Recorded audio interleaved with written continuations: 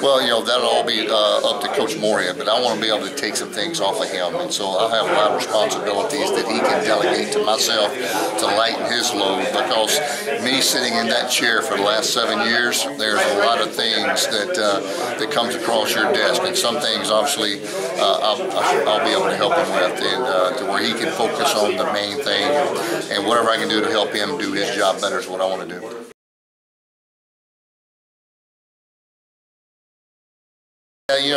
That room I think is very talented. We've got a lot of production coming back with Farad and Justin, but so we also got some young kids in that room I think are very talented, and Powers Warren and Dante and Christian Robertson.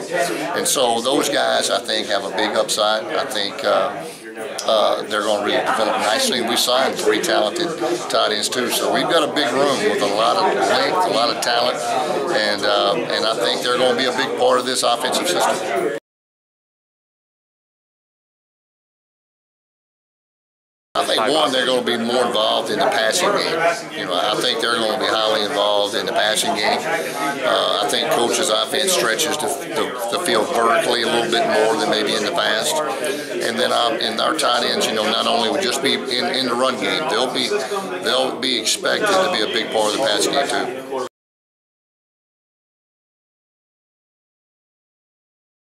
You've learned so many things, especially 7 years, and then been around some really good coaches to see the way they've done things. And then I've also wanted things done a certain way, so now I get to do those things a certain way in recruiting and trying to get my players to campus and my area players to campus and trying to lock up my area. And so there's so many great players in this state. The high school players in this state do a phenomenal job developing players, and if we can keep our players home, our program will be successful every year. I think that was one of Coach's, main reasons that he probably hired me head coach, because he needed some Mississippi ties in order to, bridge the gap between the high school coaches and our program. And, Brad Peterson, I got to give him credit. He recommended me to Coach Moorhead, and me and Coach Moorhead got together and ended up working it out. And I'm just really proud to be a part of his staff.